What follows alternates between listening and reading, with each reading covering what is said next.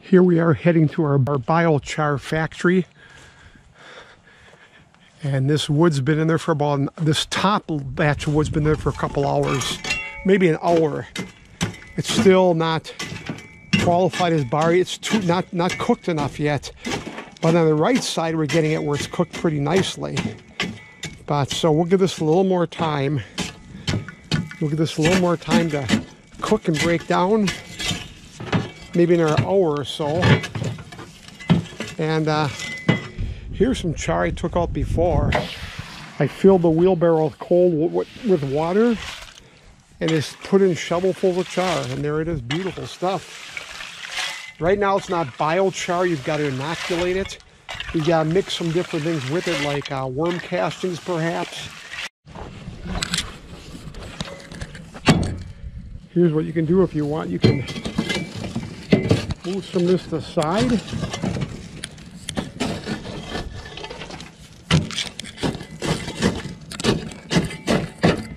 Chop it up. I do have some biochar here that's ready to go. So watch it, I'll get my bigger shovel. I'll load this charcoal out and put it in there. Get some more olive there.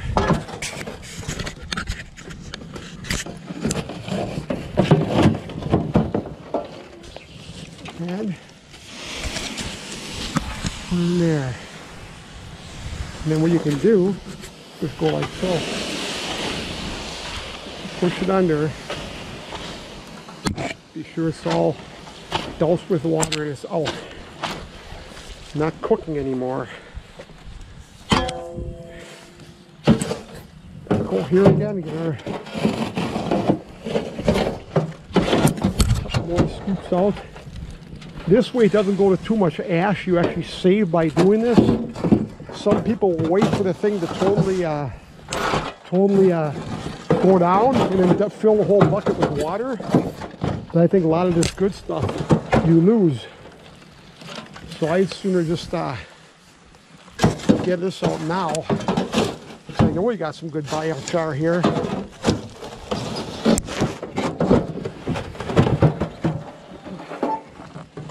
And then again, put it in there.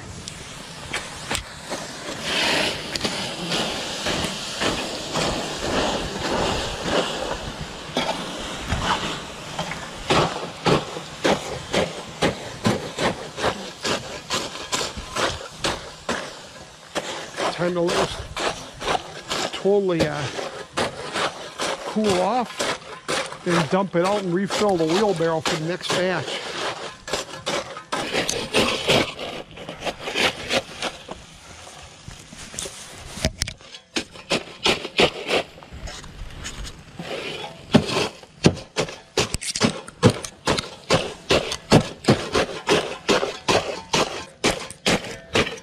Ideally 1/8 to 1/4 inch.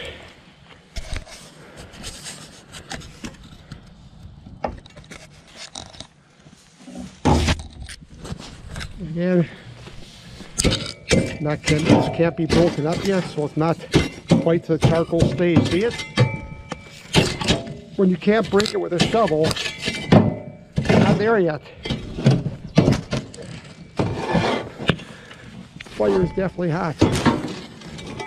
But again, this won't break with a shovel. I won't add any more tonight. Actually, I could if I want to.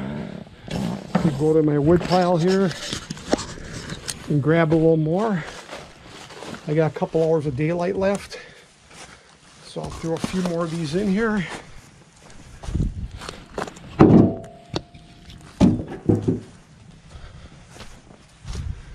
My last load. It's what time is it now? It's about 4 o'clock. We'll give it a couple hours. Come out about 5. Okay. Here we're getting our last batch of biochar. It should be about an hour or two before this stuff gets cooking enough where it's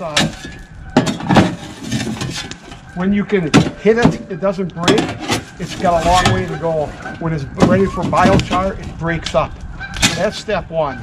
Now step two, I put it from the fire and into here, and I kind of chopped up a little bit. This is water. I fill it with cold water from the outside garden hose.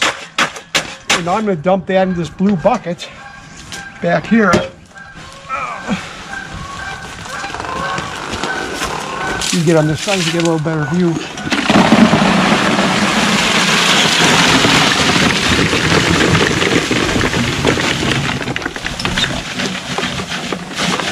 It stopped. Battery saving one. Red button.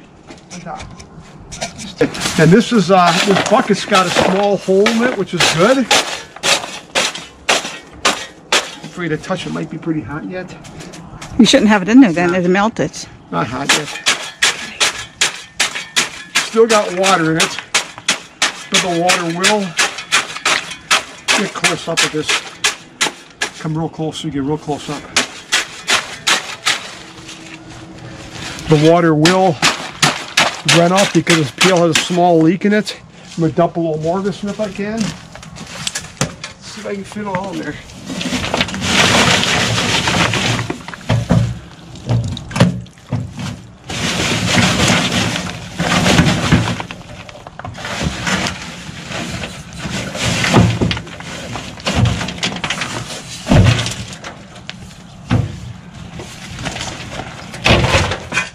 That was our first load of biochar, or char. It's not biochar until we inoculate it. And that's going to happen later. That's our first load of biochar. From the fire to the wheelbarrow, full of water to that. So what I'll do now is I'll just have to come out in a couple hours, see how this is working. Let this just burn and char all the way through for a while. Looking pretty good right now, but it's got a couple hours to go. And I'll fill that with water, so I'm ready to put the next batch in. It works out. That's all there is to it.